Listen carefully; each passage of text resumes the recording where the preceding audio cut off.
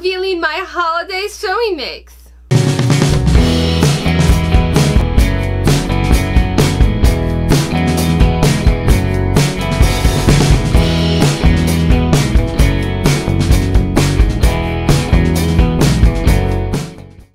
Hello and welcome. I'm Akram and you're watching Akram's Ideas, bringing creative and crazy ideas to life.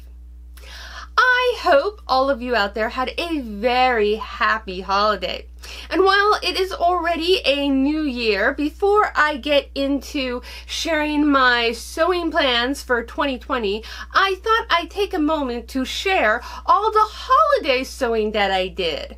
And this holiday has been a rarity for me because not only did I get all of the holiday sewing projects that I wanted made, I actually got them done far in advance to Christmas. So much so that I managed to squeeze in a few more holiday makes.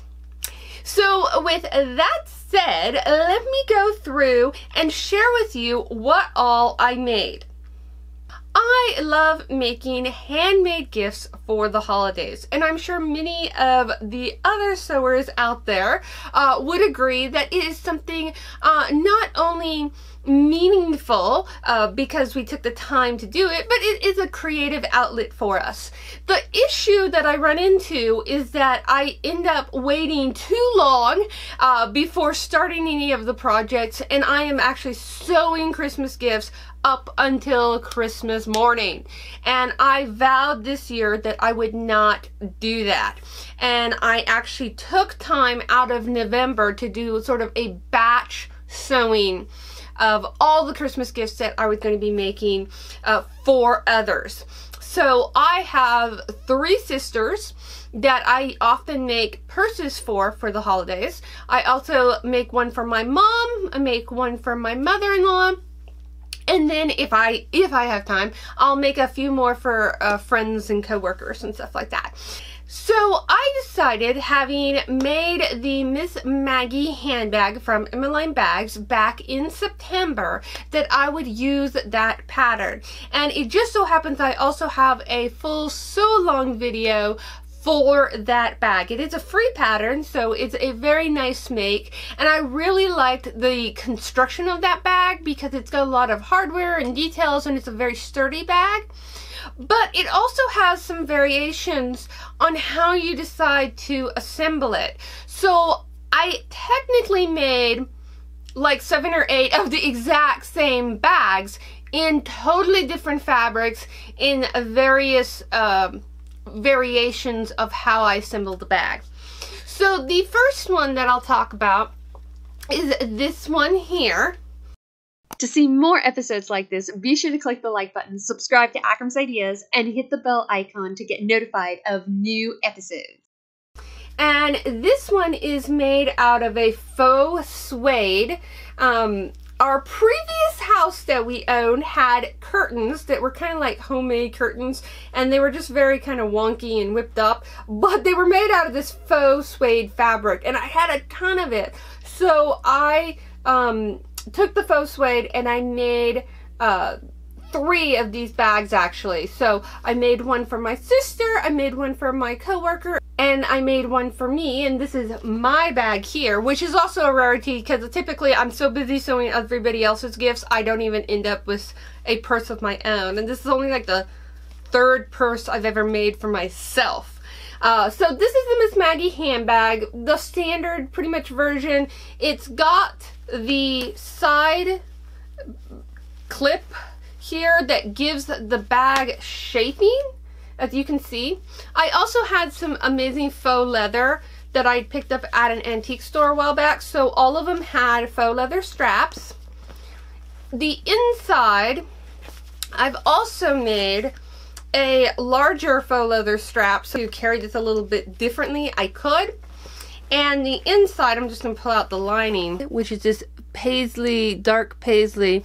It's really, really pretty. It's got an interior pocket. It's got the snap to close it, and it's also got the purse feet. Another little embellishment that I did to this particular purse is I added, it just looked so plain, you know, it just looked pretty plain. So I added a little button accent for the purse. And this also gave each purse sort of its uniqueness because I didn't have similar buttons. I intentionally used buttons that had no pairings or matchings. I've got a bunch of buttons that have no siblings, I guess you could say. So I can't really use them like on a garment, but I can use them as accents. And so I took all the gold ones that were a nice size and I placed them on the purse. So each purse had a different button on the front of it. And again, we're probably never ever going to wear them at the same time. So it was a nice little purse. So like I said, I made 3 of these. So I gave one to my sister, I gave one to my coworker, and then this one's mine. Another purse that I made is a Christmas purse. Now this is the exact same Miss Maggie handbag pattern, even though this is the same thing. It looks very different because of the shaping. On this one, I did not add the side snaps, but this one I used a quilting cotton holiday print. If you recall from my last fabric haul of Christmas, I actually had wound up with some holiday fabric, and I believe this was one of them. And I made 2 of these purses. I made one for my mom and one for my mother-in-law. This is actually the one from my mother-in-law, which I still have to give her. But again, if I take a little close-up here of the bag, you can see the print right there. And on the inside, I went really simple with this bag. I just did a brown lining, but if we take a look on the interior pocket, I used some scrap of the outside fabric for the interior pocket. I also made a really long strap for the bag as well. It's got purse snaps. Now another difference that I did to this purse versus the other one is instead of using purse anchors, I just sewed the straps into the purse, and I used a little rivet as accent here, but they're actually sewn in.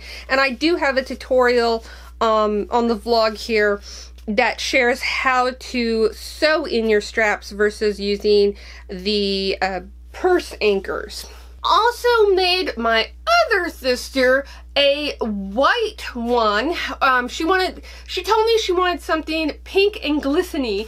So I actually had some pink glistening. It was like zebra print, but not exactly. It sort of was this abstract zebra print, and it was all glistening, and it was pink and white.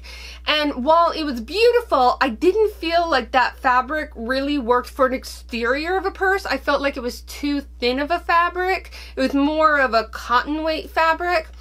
But going through my stash, I found this heavier weight linen that was white that had sort of a silver threading running through it. So at first glance, it just looks white, but as you get up really close to it, you could see this shimmer.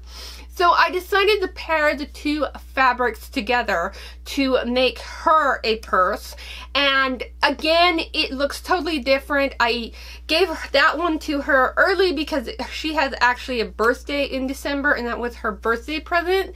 And I actually sort of did a cross between the 2. I made hers without the snaps for a couple of reasons. I think she would prefer just having a bigger bag, but also the thickness of that canvas fabric. It was so thick, and I even had a hard time. In fact, unfortunately, one of the rivets popped on her purse, and I still need to fix it. But the snaps would be difficult to go through just simply because of the thickness of the outer fabric and everything. But I used purse silver hardware on that purse versus these, like I used brass because of the brown tones and everything. But it was very, very successful. I was really happy with those bags. As it so happens, the bags that I made in September, I had actually made in intentions for holiday gifts for my other sister, and actually one for my niece as well. So I already had those pre-made, which also contributed to me getting all the holiday sewing gifts done in time. So in total, I actually constructed 6 bags during the week of Thanksgiving in a lead up to Christmas. So I had all my holiday sewing done this year in time. So much so that I decided to do some holiday sewing for me and my husband. I already had planned to do some holiday sewing, but I didn't have like sharp deadlines that I wanted to get something done prior to Christmas, just because I wanted to give myself a break from sewing deadlines. But having gotten all my other Christmas gift sewing done, so the week before Christmas, I had to do a Walmart run to pick up groceries and stuff, and I came across this amazing jersey fleece back throw. So these were like 56 by 60 inch wide throws that you throw on a sofa, and they were so cozy and so soft. But my husband had warned me that we do not need any more sofa throws. Like, we have a ton of throws, and we only ever use like 1 or 2 on the couch. So I really didn't need these soft and cozy throws, but they were so cozy, and they came in these beautiful colors. And I decided that I would buy a pink one, and I would buy sort of this gray blue one, and I would use them not as throws, but as fabric for holiday sweaters. So this one is actually the one that I'm wearing here, is one of the throws. And this is a Utiva top from Itch to Stitch Patterns, another free pattern, which was actually also featured in the Sew Timber Sew Along. Megan from Megan Handmade actually did the sew along tutorial for the Utiva top, which I do recommend if you are wanting to make this top for the first time. Please check out her channel. But I actually hacked this top a little bit. So it is just a basic, it's got sort of a grown-on drop shoulder here, and then it has the sleeve attachment. But it's just got a neckband to the top. And what I've done here, if I just sort of extended the height of the neckband to create sort of this roll neck.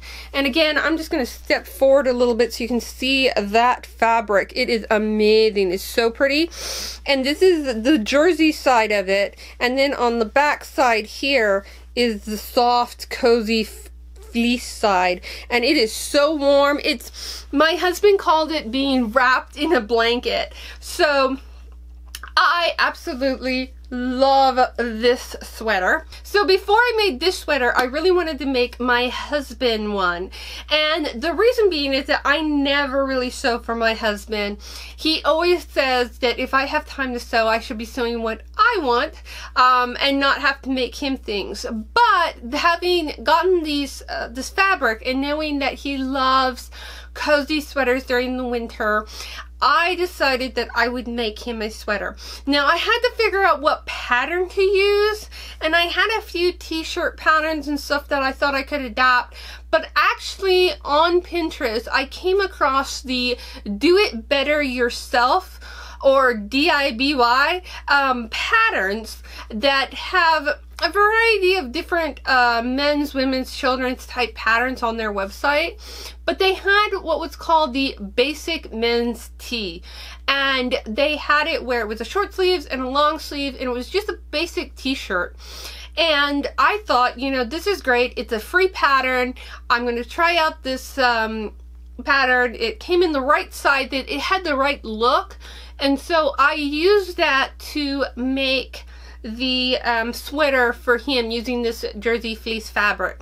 And he loves it so much, he's been wearing it all the time. I will say that I was really, really impressed with the DIY patterns. I'd never heard of them before. Like I said, I sort of came across them on Pinterest, and their instructions were so detailed, and this was a free pattern, and they even have a women's t-shirt that is, so all of the holiday makes were actually free patterns, which were really nice, and I was really impressed with all of them.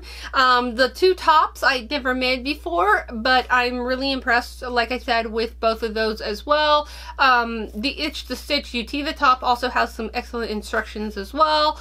And I will put links in the description box below to all the patterns that I talked about in this video. Again, I hope you guys had a wonderful holiday, and I'd love to hear in the comments below what holiday makes did you sew up. I'd love to hear in the comments below what handmade gifts you made or what handmade gifts you received this past holiday. Thanks for watching! Starting our... Let me do that again. Enjoyed them like mini seamstress. Let me do that all over again. So happy. It's awesome.